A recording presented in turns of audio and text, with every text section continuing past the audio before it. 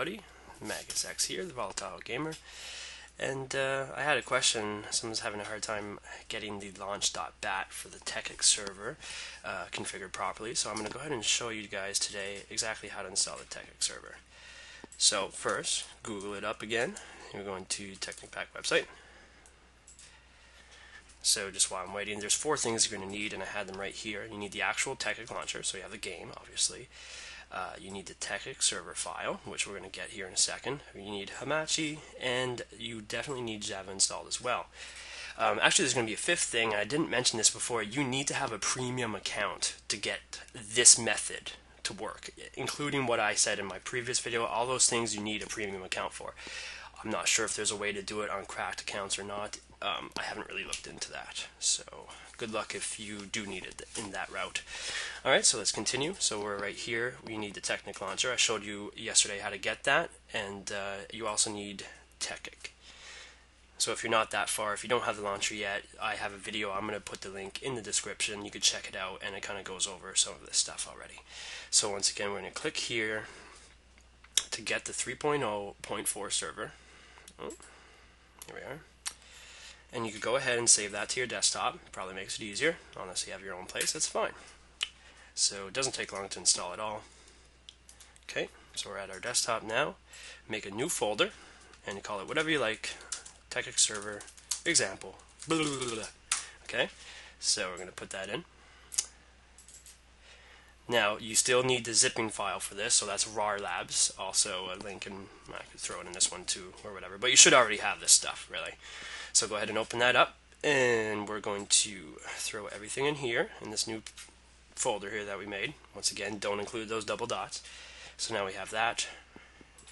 Now this zip file, you could keep it right here in case you ever need it again. Delete it. It doesn't actually have to be here. So if I wanted to get rid of that, it still works the same. Now, this is where you could have some issues. Sometimes it works no problem for me.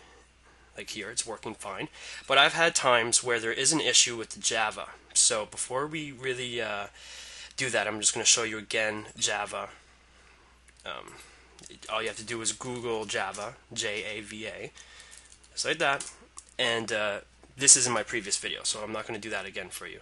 Now, a little note on Java. If you're trying to decide if you need 32 or 64, or if you're not sure, one, you need to have the actual 64-bit operating system, and if you don't have any more than 4 gigabytes of RAM, there's no point of getting 64. So if you have 4, or if you have 4 or more, get the 64-bit and the 32-bit, but if you have any less than 4, just get the 32-bit, because you can't actually allocate or use more than, let's say, 3.5 gigs of RAM without having 64-bit, so it works with the Java too. So let's see, so you should already have that anyways.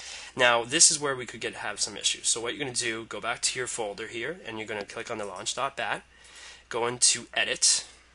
Now this is where you're having a problem. This just Java, that part of the code sometimes works, but sometimes doesn't. So if that's not working for you, here's what you're going to do.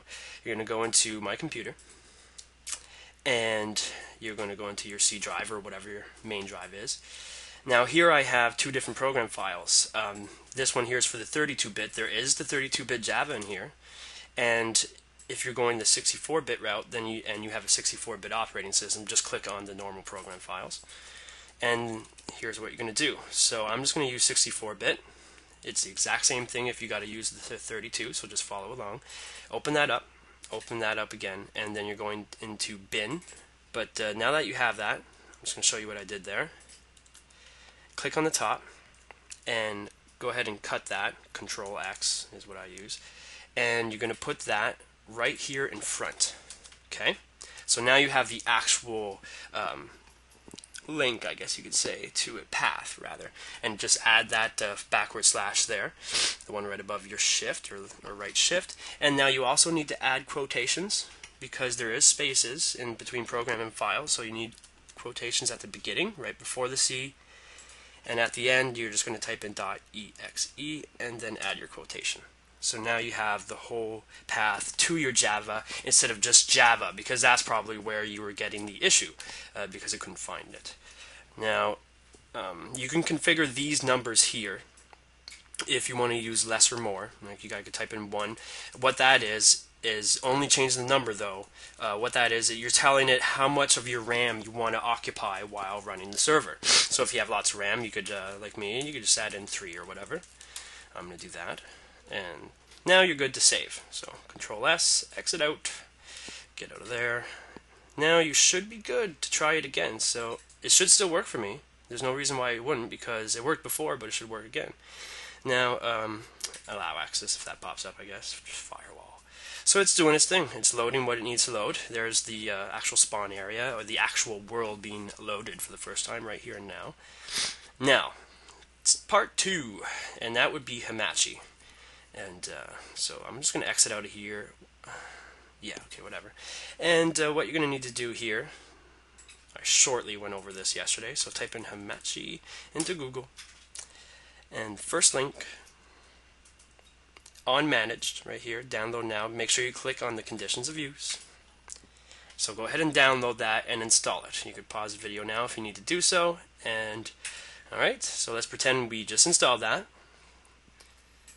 Here's log me in Hamachi, that's what it should look like. And this is your IP address, that's going to be important. And you're going to go into networks right here, create a new network. So network ID, Tekkit, test it, and type in your password, 123123. It could be anything you want. You know, this is how your friends are going to join your Hamachi, and that way you can play together. So make sure you remember this stuff, because your friends will need that information as well. So go ahead and create it. And that's pretty much it. We can go back here into the Tekkit server example. I'm actually going to load that for real this time, and while that's going, there's a few things you might want to edit in here. One, of course, is server.properties, so let's check that out. Difficulty, 0 is easy, all the way up to 3, which is hard. Game mode, 0 is survival, 1 is creative. Max players probably don't need 20, so if you just set it to whatever you need. Hamachi will only let you log in 5 people if you don't pay for it anyway, so that's really your max. For free, or maybe there's a cracked version, I don't know. Spawn monsters equals true, whatever, whatever you want, and that's pretty much it.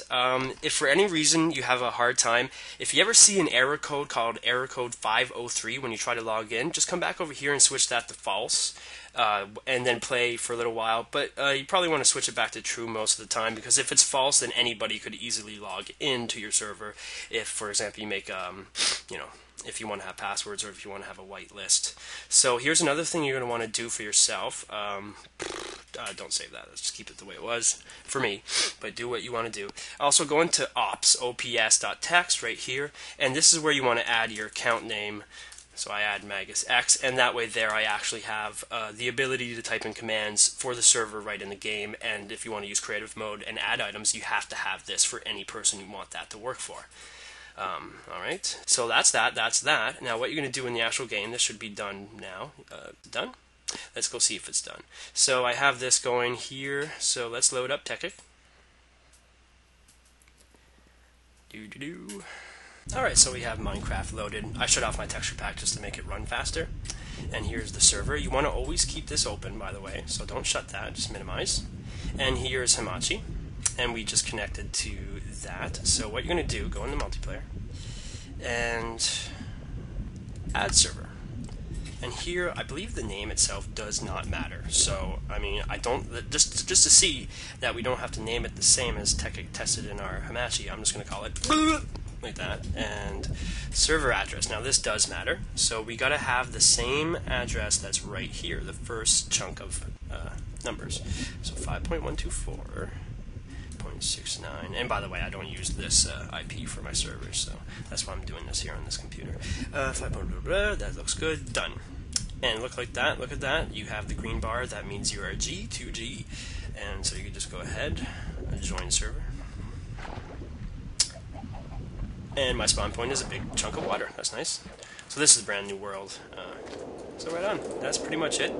Now, if you want your friends to join, here's what they're going to do. Slightly different. So what they're going to do is they're going to go here into network, and they're going to click on join an existing network, so that they need to have all the same stuff. So they need to have the premium account, the Tekkit launcher. They don't need to have the Tekkit server file and this folder here that we made just in this video, but everything else they need to have, so Java and all that fun stuff. And so they're going to type in exactly what you made your thing of. So what was it? It was Tekkit, test it, and the password was 123 or something, 123, 123. So that's what they're going to type in. They're going to join, and then they're going to go into Minecraft as well, and they're going to do the same thing here. They're just going to, the same way I did it. Same way, add server, whatever, and then type in your 5 point whatever it is, blah, blah, blah, blah. And then they're done. They could join. Now, if you want them to have the ability to create stuff, like I mentioned before, don't forget to add them to the ops list. And guys, have a fun time on Tekkit. All right, this has been Maguz X. Then hopefully this is the issue that you had. If you still have an issue at this point, definitely contact me again, and we'll go from there. Bye bye.